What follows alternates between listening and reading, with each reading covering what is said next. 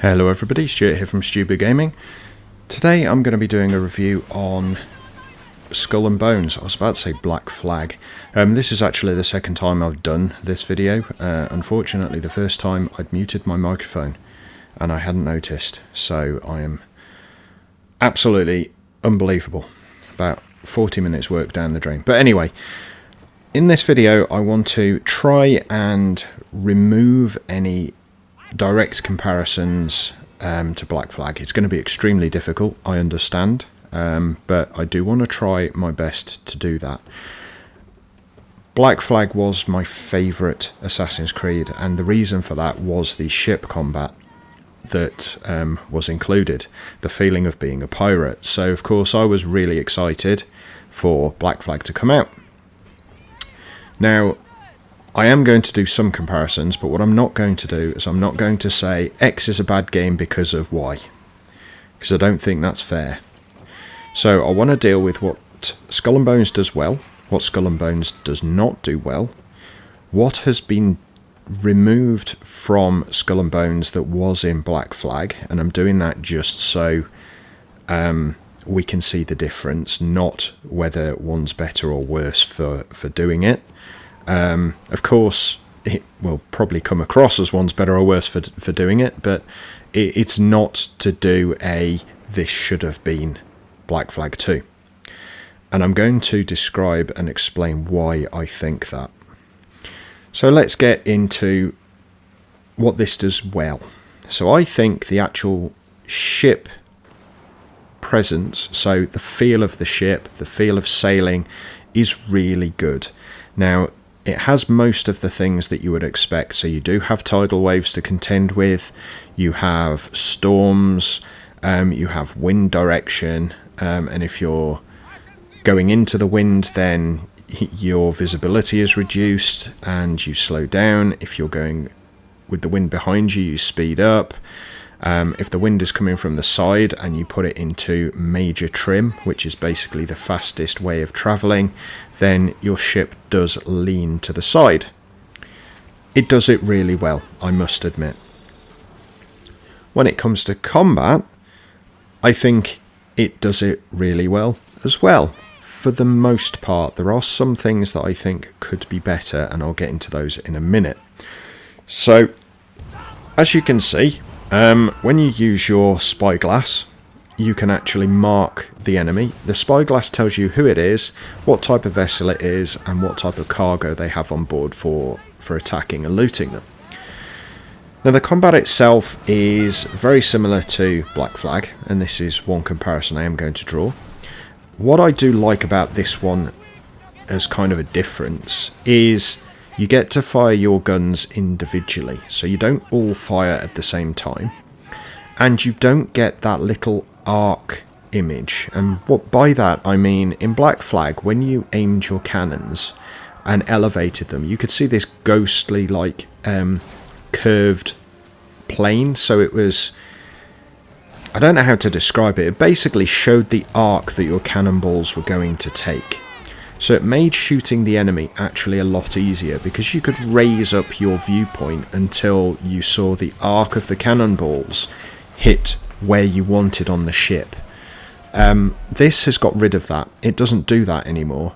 All you see is, as you can see, you just see your reticle, and if it's too far away, your cannonballs will fall short. Now I personally prefer that. I think that's a much better idea, and you don't get that see-through arc plane in your viewpoint, which I think is, as I say, really good. You have different types of weapons, so you have normal cannons, you have bombards which fire cannonballs up in the air, you have torpedoes, you have lots of different types of cannons, and they all do different things. One thing I think they do badly is the ship boarding that you've just seen on screen. You throw a grappling hook. If the grappling hook catches, which it doesn't seem to matter where you hit on the ship, it's just a chance that it's going to attach. I don't really like that personally. I think it should either happen every time, or it should matter where you throw it on the ship. Now, if it does matter where you throw it on the ship, I've just been extremely unlucky. and where I think I've hit, I haven't, but it doesn't appear to matter where you hit the ship at all. Once you actually do connect with the ship, there is a small mini-game. No, it's not even a mini-game. There's a small cutscene. That's the word I'm looking for. There's a small cutscene which basically pulls the ship to you. You get a little extra loot because you've boarded it, and then you just have your normal looting screen. It's a huge missed opportunity, but I think I know why they've done it. What they have tried to do with this game is, because they want it to be a new IP, they've tried to make it so different to Assassin's Creed Black Flag that they have removed things that they shouldn't have. Now, of course, you're going to have comparisons. It is a ship game, it's a pirate game, and you are basically using the same type of ships, which you can't get away from. They're pirate ships. They're ships when sails and huge buccaneers were the main form of travel upon the high seas. What they've done is they've removed the parkour, ship jumping action. There's another reason I think they've done it. This is a multiplayer game. So Assassin's Creed Black Flag obviously was single player. This is multiplayer, where you can play with up to 2 friends, but there can be any number of other people in the world with you. What that means is that if you were to jump onto an enemy ship and board them, there's nothing stopping another player coming and shooting the ship you've just jumped onto. Now, you would think that wouldn't necessarily be a problem, because if they destroyed it, you'd just fall into the sea. That actually is a problem, because in Skull and Bones, your character cannot go in the sea. You cannot swim. You cannot go onto a beach and then walk into the water and start swimming around a bay. There is no ocean-going travel apart from on your ship. Now, there's potentially a real reason for that, other than that they just didn't want to be the same as Assassin's Creed. At the time that this was set, not many people could swim. So swimming didn't really become something until much later on. And pirates in general weren't able to swim either, because if you lose your ship, what's the point in swimming? You're in the middle of the ocean, you're going to die. There weren't any ways of calling for help, and the chances of meeting a passing ship in the ocean are very, very slim. Around port it would be useful, but around port, if you fall in the water, then you're an idiot, supposedly. So swimming was not something that was learned, and people just didn't generally do it. Especially pirates, because pirates were hugely uneducated. Now, if that is the reason, then fair play to them for doing research. I very much doubt it is. I personally think it is just the fact they didn't want to have any on-foot combat at all, because that would be too close to Assassin's Creed Black Flag. Now, one thing that I do think they should have done better as well is repairing your ship. It would have been nice that if they'd have done repairing, you had to be stationary and you could see your crew running around fixing the damaged ship. As it stands, you use a repair kit, your ship health goes up, and it's all done. It would have been nice to have had that sort of on-screen imagery of your ship being fixed. I should also comment on what's just happened on screen. Because this is a multiplayer game, you can actually signal other ships with a signal flare, and you can customise that signal flare. So the ship that I'm using, obviously, was a Skull and Crossbones.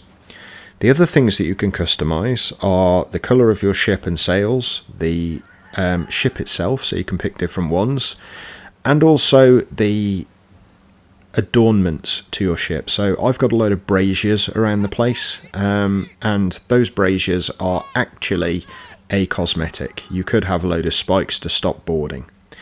And by saying stop boarding, because that's what those spikes would have been for originally, this is where I find there's another real missed opportunity. They could have had a PvP section. Maybe fly a red flag underneath your black one, and the red flag denotes that you are open to being attacked and you are able to attack others.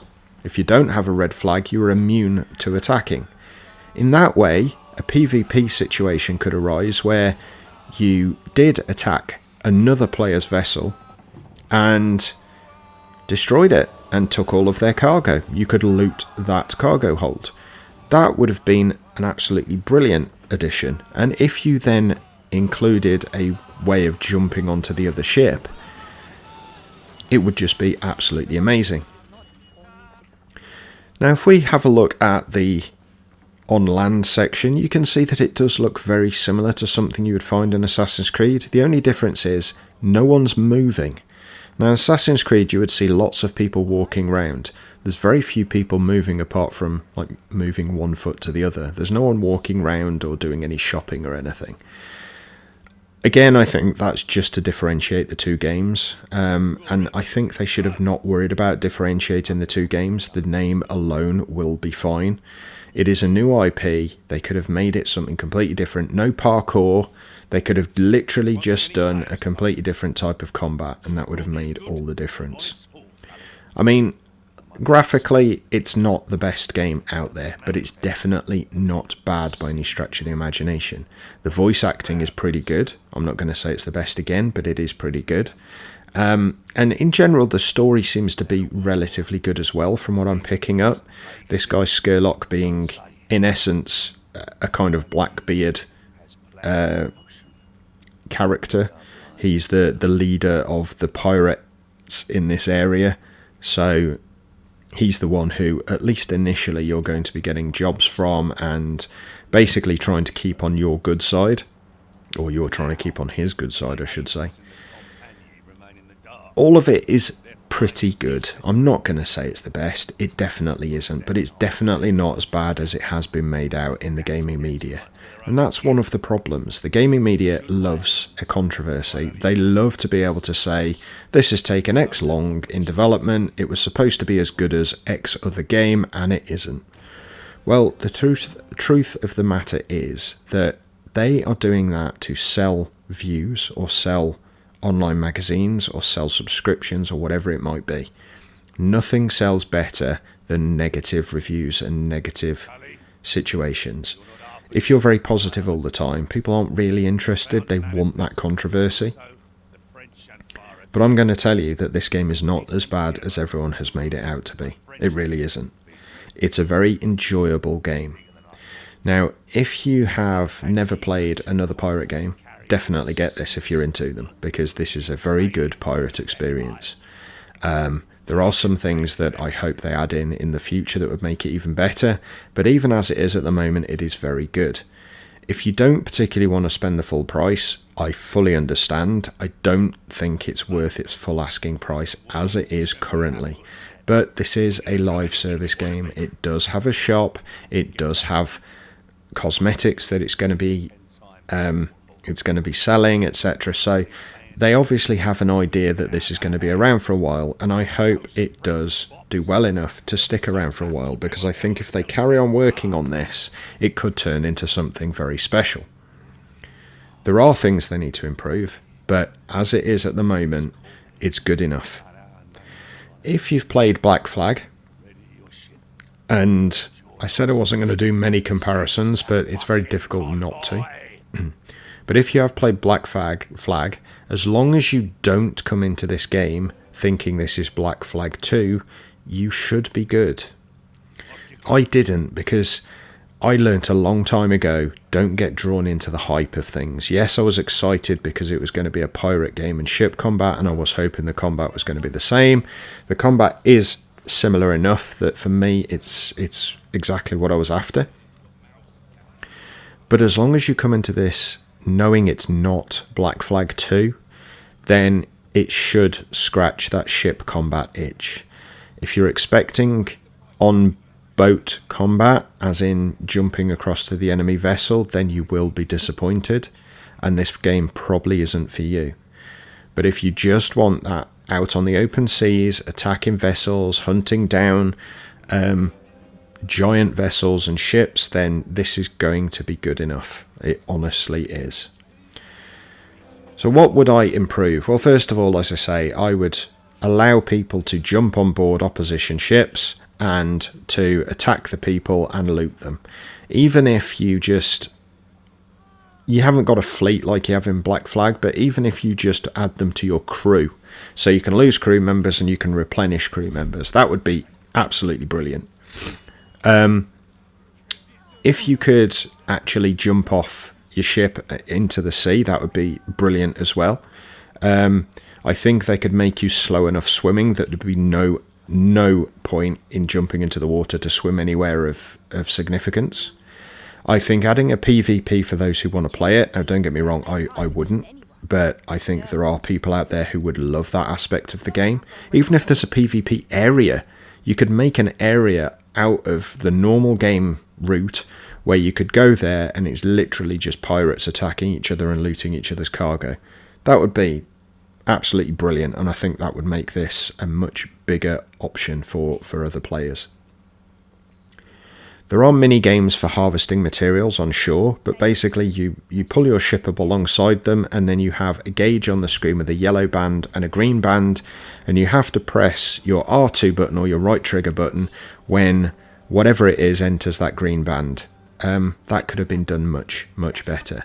It could have been that you jumped off your ship and you actually did that by hand, but the difficulty could have been that you have the chance of being attacked by animals or privateers or pirates or whatever it might be.